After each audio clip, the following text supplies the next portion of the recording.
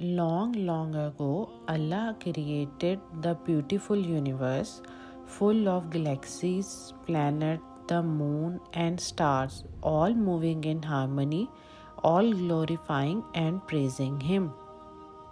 When Allah decided to create a human being, He collected every kind of soil and mixed it like a potter's clay, molding it into the shape of a man. Allah breathed His spirit into it. In this way, He gave life to the first man, the father of all of us. Allah named him Adam. Today, people may all be of different colors, shape, and sizes, speaking different languages and living in different places, but they all have the same ancestor, the first man Adam. Allah made him the first prophet to guide people. Allah bestowed many gifts upon Adam. He gave him the gift of sight so that he might marvel at the creation of Allah, and the sense of hearing, smell, taste, and touch to help him understand the universe around him. Apart from all these blessings, Allah gave him the intelligence to be able to tell what was right and what was wrong, and made him capable of doing good works. With this, Allah gave him knowledge and wisdom and put him above the angels.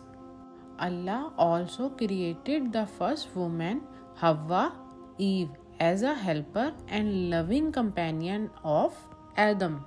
He told the couple to live in the garden of paradise, but warned them not to approach a particular tree. Both of them began living there in perfect peace and happiness, with drizzling beauty all around them. But Satan was jealous of them, seeing the honor they received from Allah. So one day he came to Adam and his wife and whispered to them, tempting them to approach the forbidden tree. He told them that it was the tree of eternal life, and that if they ate from it, they would never grow old, nor would they ever die. Satan made them believe that he was giving them very friendly advice, so they ate from the tree and became wrongdoers. But no sooner had they done so than they realized their fault and immediately turned towards Allah to say how sorry they are. Allah forgave them both, but told them that since they had defied His orders, they would have to leave the gardens of paradise and go down to earth. There, Adam and Hawa found themselves all alone, for no one else was living on the earth at that time. Allah told them that from time to time His messengers and prophets would be coming to the earth to guide people to the true path. Those who follow His directions and lived a good life would have no fear on the judgment day and would be admitted to paradise. But those who disbelieved and rejected Allah's sign would be taken to task and thrown into the fire of hell.